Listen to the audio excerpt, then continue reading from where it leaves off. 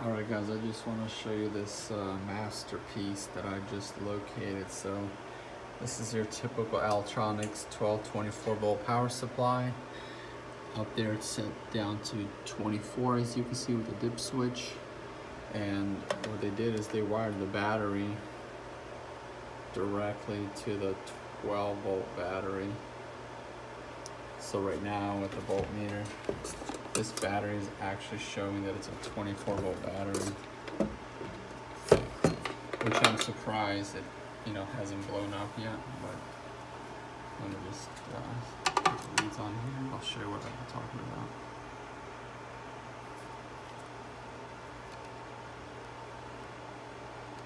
Look at that. It's a 26 volt battery.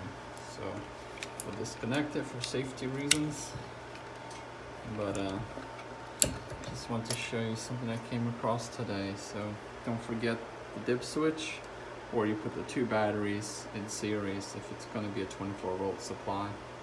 So be safe, guys.